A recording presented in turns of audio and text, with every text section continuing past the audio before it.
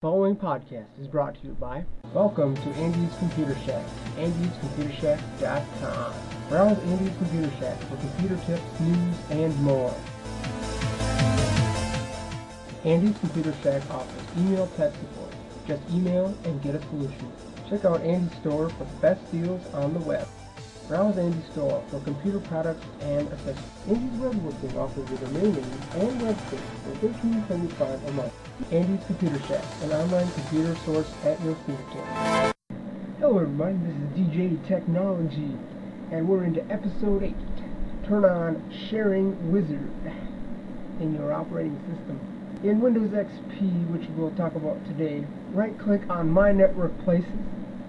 On the left panel, click on Setup Home or Small Office Network. Go through the wizard and select the option that best fits your network.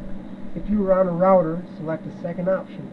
You can give a description of your computer and even change your computer name.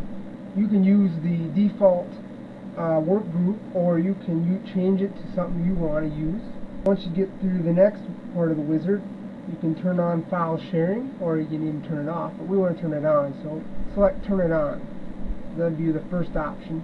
The next option in the wizard is review your settings. Click next and let the wizard all set it up for you.